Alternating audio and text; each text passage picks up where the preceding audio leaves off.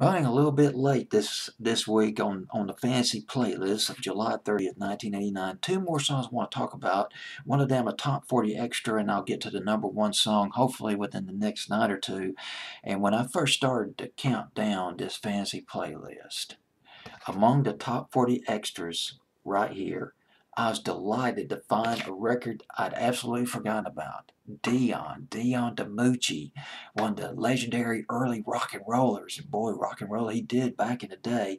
And The Night Stood Still, which is a pretty solid rock and roll record. And it was off the album Yo Frankie. Came out in 1989. He was inducted into the Rock and Roll Hall of Fame in 1989. And Yo Frankie, produced by Dave Edmunds. Dave Edmunds, best known in the States for his remake of Smiley Lewis's R&B hit, back in the R&B hit that goes back to 1956, and I Hear You Knocking. Uh, uh, Dave Edmunds redid it in 1971. Massive hit here in the States back in 1971. Produced this album by Dion. He sings backup on this record too, and The Night Stood Still. Patti Smythe of Scandal, she sings backup on this record too. Patti Smythe, couple of big artists who made an appearance on this album: Lou Reed and Paul Simon, Dion DiMucci. Oh yeah, boy, going back to those doo-wop days of the late '50s. There was back when it was Dion and the Belmonts, his high school buddies, people who grew up in the same neighborhood. Dion and the Belmonts off the Laurie record label. I wonder why back in 1958, and they came out with a slow record called No One Knows. Now I wonder why. This is one of the impressive doo-wop records of sorts back in the late '50s, because it wasn't a white bread record. This song had some soul pumped into this record, pumped into the bloodstream of this, and to the melody, to the singing of this record. Dion DiMucci, man, he could rock and roll back in the day, do a little bit of soul too. And that was in 1958. Then 1959, Dion and the Belmonts, they really hit their stride big time. Where or when? Listen to the harmonizing on that record. Classic, prom classic. Slow dancing record. Where or when? Yes, dancing with your honey, right there at the prom, high school prom. And there was a Teenager in Love. I'm sure you remember Teenager in Love, what it feels like or something to be a teenager in love back in 1959. Belmonts and Dion, they parted ways, although they did briefly get back together in 1966. But then Dion as a solo artist, The Wanderer, Run Around Sue in 1961, co-written with Ernie Maraska. And 1962, there was Lovers Who Wonder in Little Diane. Dion just swagger, cocky, in some of his records like The Wanderer, a lot of confidence. He went from Laurie to the Columbia record label in 1963. It might have been 1962.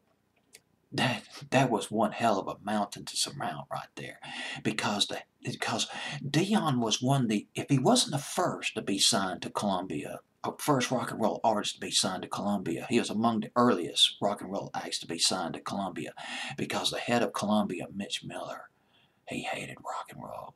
Oh, God, he despised it like you wouldn't believe. And the hit records continued to flow from Dion. 1963, he redid Ruby Baby, done by the Drifters back in 1956. Yes.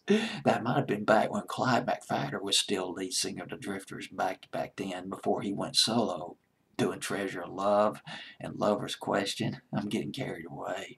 And there was Donna the Prima Donna, 1963, and there was Drip Drop. And yeah, sometimes he just laid smack down in his records, man. Dion, man. Later in the '60s, well, he had a drug problem, heroin, but he kicked it. He had sort of a spiritual rejuvenation of sorts in the late '60s, and he wanted to rejoin his old record label, Laurie. But Laurie had a condition. He can re-sign or get back on the Laurie record label if he would do a song. It was written by a guy, I wrote his name down. I should remember his name. Dick Holler. Song that was written by a guy named Dick Holler. He wrote the song Snoopy versus the Red Baron, which was a huge hit by the Royal Guardsmen in 1966. Well, anyway, Dick Holler wrote a song called Abraham, Martin, and John. You do this record, Dion, we'll put you back on the label. Went folksy, and that was a massive hit around late 68, early 69. But man, I tell you, really trip, you gotta listen to this. Dion, 1969, the runner-up to Abraham Martin and John, Lost 45, a record collector's deal. Dion redid. You gotta listen to his version of Purple Haze. It is pastoral, laid back. It's almost like a Muzak version of sorts, and I don't mean that in a negative way. It is one of the most interesting remakes you'll ever hear. Purple Haze by Dion. His version went to number 63 on Billboard's Hot 100. Added it to one of my Spotify playlists not too long ago. He covered a song written by Joni Mitchell, Both Sides Now. He covered that too. Went to number 91 on Billboard's Hot 100. And that's, you know, it happens, you know. Went a little bit folksy there. Both Sides Now. Dion covering that song, although Judy Collins it was Judy Collins who had the hit with it. God, her version was beautiful.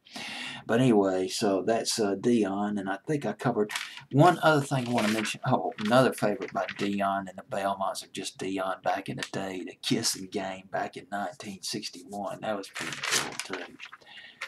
I didn't know this. I just found this out when I researched this record the other night, when I researched Dion the other night.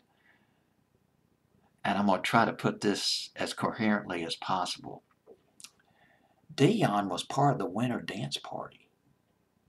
At least at one point, Dion and the Belmonts, of course, they had such momentum with, I wonder why, they toured. Apparently at one point they toured with Buddy Holly, the Big Bopper, and Richie Valens. Their tour bus broke down, and Buddy Holly asked Dion, would you like to take a small plane to the next gig? There was a cost. It would be $35, and Dion needed that to make rent on his parents' apartment, although there's a couple of stories about that, or his own apartment, but $36 sounded, now you got to understand, $36 was a lot of money back in 1959. Well, not mega bucks, but that's probably the equivalent to what, maybe $100 or $150 or $200 today.